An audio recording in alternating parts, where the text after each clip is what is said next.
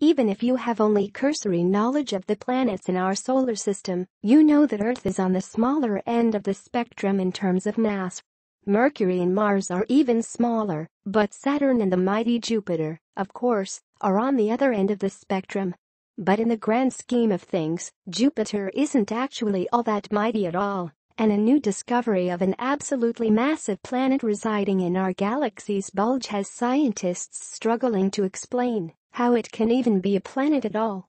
The new planet, which was discovered using NASA's Spitzer space telescope, is named Ogle 2016 BLG 1190 LB, but what it lacks in a flashy name it more than makes up for in sheer size. The planet is estimated to be over 13 times the mass of Jupiter, which is so huge that astronomers are considering the possibility that it's not actually a planet.